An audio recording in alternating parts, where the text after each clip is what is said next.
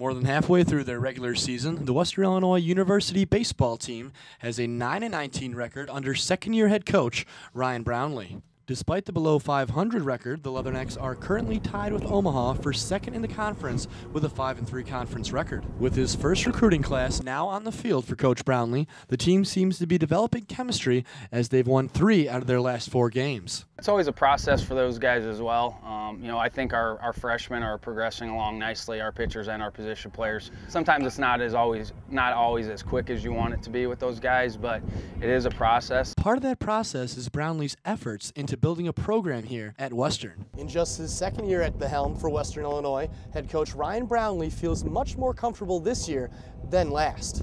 There's always a comfort level after you've been at a place for a while, but you still go about your business the same way you did the year before. And it's okay to be comfortable, but you got to keep driving everything forward. As the long baseball season progresses, Coach Brownlee continually pushes his players to better themselves every day in hopes of winning a conference championship at season's end.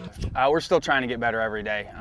We're still a work in progress, and we're getting there, but there's always things in the course of a baseball season that you've got to continue to improve on if you want to be where you're supposed to be at the end of the year.